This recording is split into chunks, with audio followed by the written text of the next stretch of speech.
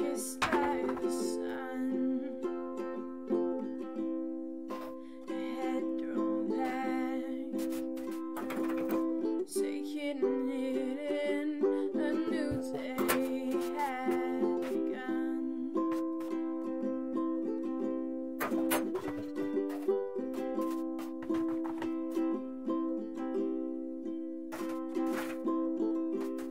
Still growing steady, she was stopped by no one, determined stride as the day got brighter. Oh, she was kissed by the sun.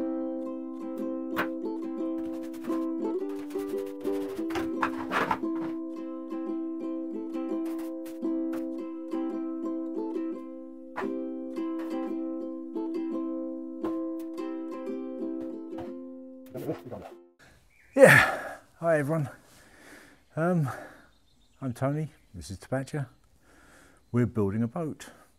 And I guess the thing is we're building a fairly low tech and fairly low budget boat. So you know, these videos are just all about how we go about doing that. So let's go up on the forward deck.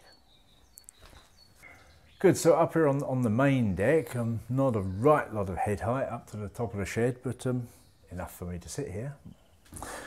This week got the main deck glassed and sealed, which was good. It was only sealed with epoxy. I did that back in the winter, and this week I managed to get the glass on it, which is, you know, a great forward step of progress. I'm pleased. Doing a big flat area like this is a bit different to doing the aft deck. The aft deck, of course, you saw last week, is that triangular shape with the bulwarks either side. So you, and with the cockpit and the lazarette hatch, a lot of cutting around, a lot of working in that triangle with the raised sides there. This is just a big flat area really. Obviously it's got a bit of crown to it, but basically a big flat area, so much easier in many ways to glass. But it is a big area. I had to do it in 3 strips. So started off, usual thing of course, put a 6-inch tape fore and aft around the joint here.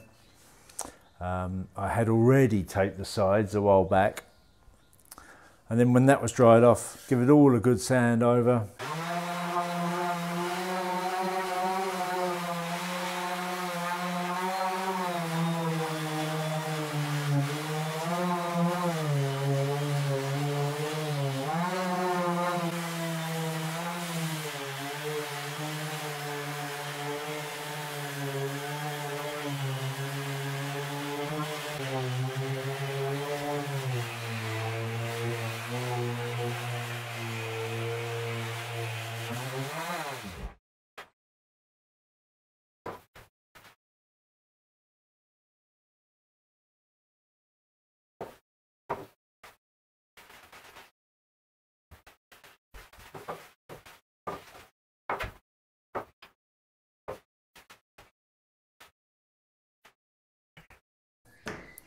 Rolled out epoxy up the centre strip, let it tack off, usual thing, rolled out the cloth. And then once the centre strip was done, did the 2 sides, same story.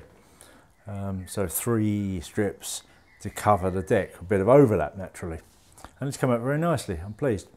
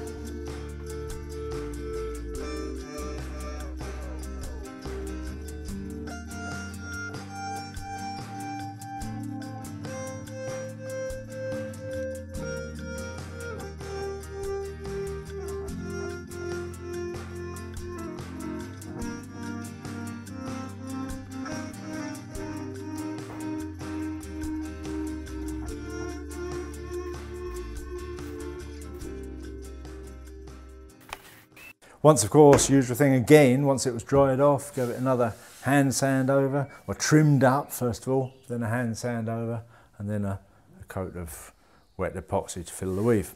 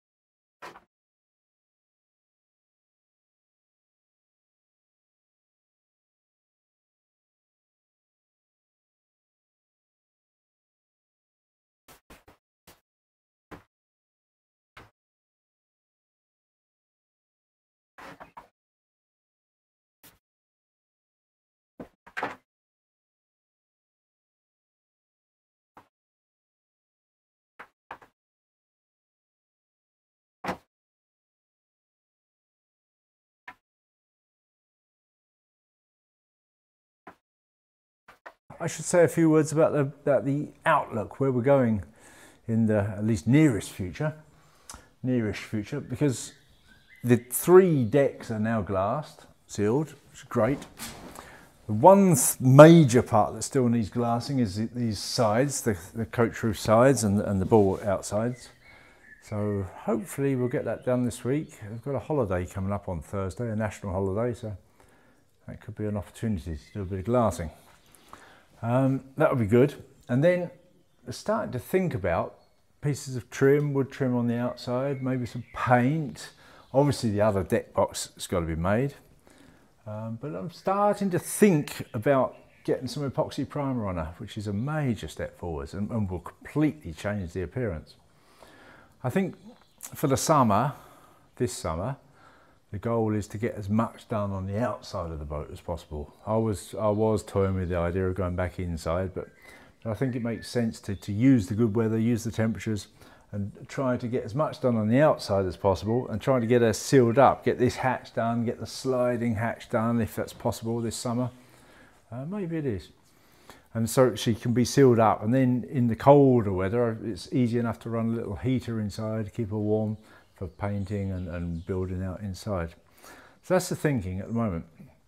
I've spent a lot of time this week looking at wood, because I'm trying to make my mind up about what sort of wood to use for the outside trim. And you may remember, or perhaps you don't remember, but I've said and I've stuck to the idea that I do not want to use any new tropical hardwood on this build. So I've got no problem with using recycled hardwood, recycled tropical hardwood, but I'm not going to buy any new tropical hardwood at all. So, and I do need to buy a few bits of hardwood for the outside trim. And I say I spent a lot of time looking at wood, reading up about wood species, properties, and I've gone for what I always suggested I might go for. I've gone for black locust or false acacia, robinia, whatever you wish to call it. I've ordered it. I should pick it up tomorrow. and we'll see how that goes, because it's the forums online and whatever vary. Some people say it's extremely hard to cut, other people say it's okay. We'll find out when we've got it and try cutting it. Hopefully I can cut it to size for the pieces I want, and then we'll trim her out with that as far as the larger pieces that I need go. I've still got a fair bit of recycled and old mahogany, some bits of teak, so if smaller pieces I can use that, but the larger pieces will be black locust. Decided, purchased. Good, we'll cut there. Okay, there we go, that's it for this week. Next week will be something a bit different, I think, if it all works out what I'm intending to do this week. That's a bit of variety coming your way. Thanks for watching. Subscribe, please. Give us a thumbs up, all that stuff. And see you next time. Bye.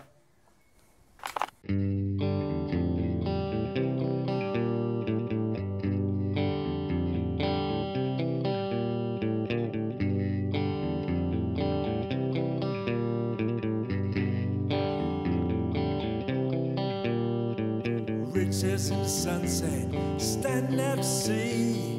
Tell me where you're going so decisively. What's your destination? Tell me where you're bound. We can move together where adventures abound. Running free before the breeze. Are there many days such as these?